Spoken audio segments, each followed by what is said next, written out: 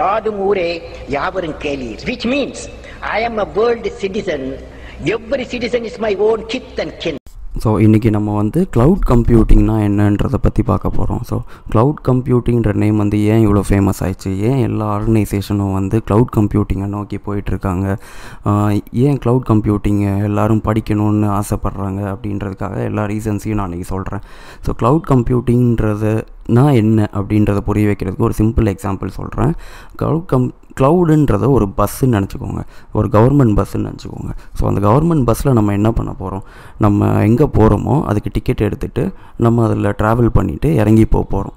So அதே மாதிரி தான் க்ளவுட் கம்ப்யூட்டிங்கன்றதும்.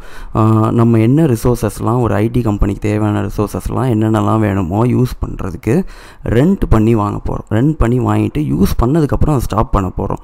நம்ம யூஸ் பண்ணதுக்கு மட்டும் பே பண்ணால் போதும். இந்த கவர்மெண்ட் பஸ்லேயும் அப்படி தான்.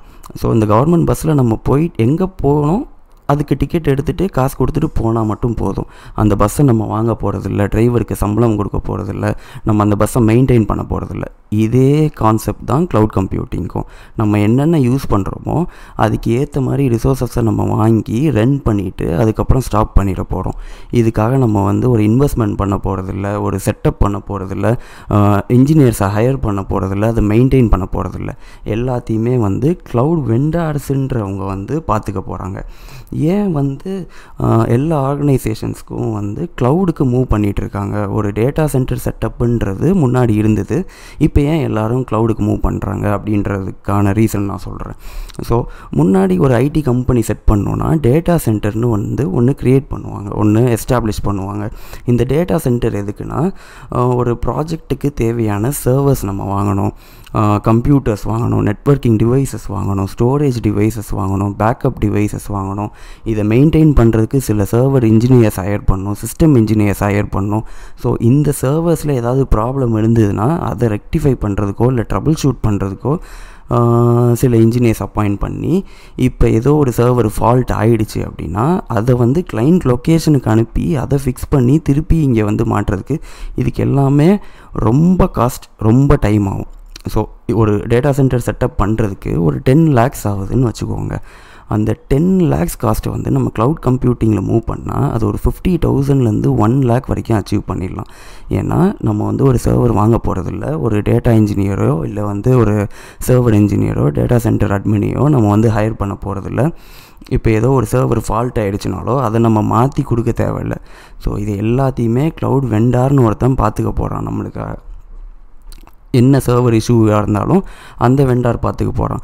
ஏதோ ஒரு சர்வரில் ஃபெயிலியர் ஆகிடுச்சா இன்னொரு சர்வருக்கு நம்மளுக்கு வந்து மைக்ரேட் பண்ணி கொடுத்துருவான். வித்தின் செகண்ட்ஸில் நம்மளுக்கு டைம் வேஸ்ட்டும் கிடையாது. ஸோ இதில் வந்து காஸ்ட்டு நம்மளுக்கு மிச்சமாகுது, டைம் மிச்சமாகுது, இன்ஜினியர்ஸோட வேலை மிச்சமாகுது. ஸோ இந்த மாதிரி நிறைய அட்வான்டேஜஸ் க்ளவுட் கம்ப்யூட்டிங்கில் இருக்குது. 90% ஆஃப் த காஸ்ட் வந்து கம்மி ஆகுதுனாலே எல்லாருமே வந்து க்ளவுட் கம்ப்யூட்டிங் தான் போவாங்க. டேட்டா சென்டர் செட்டப்பை வந்து யாரும் இப்போ வந்து விரும்புகிறது கிடையாது. ஸோ அதனால் எல்லா கம்பெனிஸுமே வந்து க்ளவுடுக்கு மூவ் ஆக ஆரம்பிச்சிட்டாங்க. ஸோ இந்த க்ளவுடை கொடுக்கறதுக்கு நிறைய வெண்டார்ஸ் இருக்காங்க. ஸோ வேர்ல்டுலே வந்து பெரிய வெண்டார்ஸ்ன்னு பார்த்தீங்கன்னா ஒன்று AWS, இன்னொன்று வந்து அஷூர், இன்னொன்று வந்து கூகுள் க்ளவுட். ஸோ இந்த 3 பேருமே வந்து வேர்ல்ட்லே பெரிய க்ளவுட் வெண்டார்ஸ். இவங்க வந்து நம்மளுக்கு ரிசோர்ஸஸை வந்து ரெண்ட் பண்ணுறாங்க. நம்ம வந்து கம்ப்யூட்டிங் ரிசோர்ஸஸ் அப்படின்னு சொல்லுவோம். ஒரு சர்வராக இருக்கட்டும், நெட்வொர்க்காக இருக்கட்டும், பேக்கப் டிவைஸாக இருக்கட்டும், ஸ்டோரேஜாக இருக்கட்டும், ஒரு கேம் டெவலப் பண்ணுற சாஃப்ட்வேராக இருக்கட்டும், மானிட்டரிங் பண்ணுற டூல்ஸாக இருக்கட்டும். ஸோ இது எல்லாத்தையுமே வந்து நம்மளுக்கு ரிசோர்ஸஸாக, சர்வீசஸாக நம்மளுக்கு கொடுக்குறாங்க.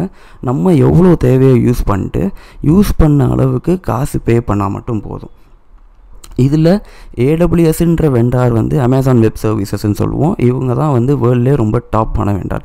ஸோ 50க்கு மேலே % ஆஃப் டோட்டல் க்ளவுட் ஷேர்ஸ் வந்து அமேசான்கிட்ட தான் இருக்குது. நெக்ஸ்ட்டு பெரிய வெண்டார்னு பார்த்தீங்கன்னா அஷூர் அப்படின்னு சொல்லுவோம். Azure cloud மைக்ரோசாஃப்டோட product. ஸோ இவங்க வந்து ஒரு 13 to 17% of the cloud shares வச்சுருக்காங்க. நெக்ஸ்ட்டு பெரிய பிளேயர்னு பார்த்தீங்கன்னா கூகுள் க்ளவுட். ஸோ இவங்களும் வந்து ஒரு 9 to 10% ஆஃப் க்ளவுட் ஷேர்ஸ் வச்சுருக்காங்க. ஸோ இவங்கள்ட்ட இருந்து தான் நம்ம வந்து க்ளவுட் ரிசோர்ஸஸை வந்து ரன் பண்ணி யூஸ் பண்ணி நம்மளோட இன்ஃப்ராஸ்ட்ரக்சரையோ இல்லை டெவலப்பிங் பிளாட்ஃபார்மையோ டெவலப் பண்ண போகிறோம். ஸோ இந்த க்ளவுட் ஆர்கிடெக்டோட ஜாப் ரோல் நிறைய பேர் என்கிட்ட கேட்டிருந்தீங்க. ஸோ இவங்களோட ஜாப் ரோல் என்ன, ஒரு க்ளவுட் ஆர்கிடெக்ட் அப்படின்னா என்ன பண்ணுவார் அப்படின்னா, ஸோ இப்போ ஏதோ ஒரு கம்பெனி ஸ்டார்ட் பண்ண போகிறாங்க, நீங்கள் ஒரு க்ளவுட் ஆர்கிடெக்ட். அந்த கம்பெனி ஒரு கேமிங் கம்பெனியாக இருக்கட்டும், இல்லை ஒரு சாஃப்ட்வேர் டெவலப்மெண்ட் கம்பெனியாக இருக்கட்டும், இல்லை ஒரு இன்ஃப்ராஸ்ட்ரக்சர் பேஸ் கம்பெனியாக இருக்கட்டும், என்ன கம்பெனியாக இருந்தாலும் உங்கள்கிட்ட வந்து கேட்குறாங்க, நீங்கள் ஒரு க்ளவுட் ஆர்கிடெக்ட்னால கேட்குறாங்க, எனக்கு வந்து ஒரு ஐடி கம்பெனி மாதிரி செட் பண்ணணும், இதை வந்து நான் ஒரு பப்ளிக் க்ளவுடில் போடணும், AWS க்ளவுட்லையோ இல்லை அஜூர் க்ளவுட்லையோ இல்லை கூகுள் க்ளவுட்லையோ நான் என்னோடய ப்ராஜெக்டை லான்ச் பண்ணணும். ஸோ இதுக்கு தேவையான செட்டப்பை வந்து நீங்கள் பண்ணி கொடுங்க அப்படின்றானா, நீங்கள் வந்து அதோட ஃபீஸிபிலிட்டி செக் பண்ணுறீங்க, அந்த ப்ராஜெக்டோட ஃபீஸிபிலிட்டி என்னன்னு செக் பண்ண போகிறீங்க.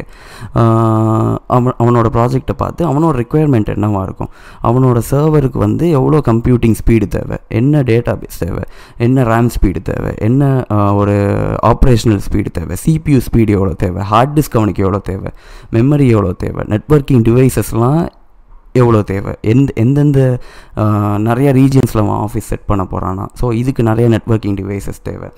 அதுக்கப்புறம் என்ன டேட்டாபேஸ் அவன் யூஸ் பண்ண போகிறான், என்ன ஸ்டோரேஜ் டிவைஸ் யூஸ் பண்ண போகிறான், என்ன பேக்கப்க்கு அவன் யூஸ் பண்ண போகிறான், என்ன மானிட்டரிங் டூல்ஸ்லாம் வேணும். ஒரு கேமிங் டெவலப்மெண்ட் கம்பெனினா அவனுக்கு என்னென்ன சாஃப்ட்வேர்ஸ் வேணும். ஸோ இது எல்லாத்தையும் அனலைஸ் பண்ணி AWSல போட போகிறோன்னு வச்சுக்கோங்களேன். ஸோ அந்த AWSலேருந்து எவ்வளோ காஸ்ட் ஆகும், எவ்வளோ டைம் ஆகும் இதை செட் பண்ணுறதுக்கு. ஸோ இது எல்லாத்தையும் கால்குலேட் பண்ணி ஒரு டேர்ம் அனலைஸ் பண்ணி அவனுக்கு ஒரு ப்ரொபோசல் மாதிரி சப்மிட் பண்ண போகிறோம். ஸோ அவன் ப்ராஜெக்டை செட் பண்ணுறதுக்கு இவ்வளோ AWS ரிசோர்ஸஸ் தேவை, இவ்வளோ டைம் தேவை, இவ்வளோ காஸ்ட்டு உனக்கு இன்வால்வ் ஆகும் அப்படின்றத சொல்கிறது தான் க்ளவுட் ஆர்கிடெக்டோட ரோல். ஸோ இன்னும் நிறைய வீடியோஸ் வந்து இதே மாதிரி நான் அப்டேட் பண்ண போகிறேன். ஸோ சப்ஸ்கிரைப் பண்ணுங்கள். தேங்க்யூ.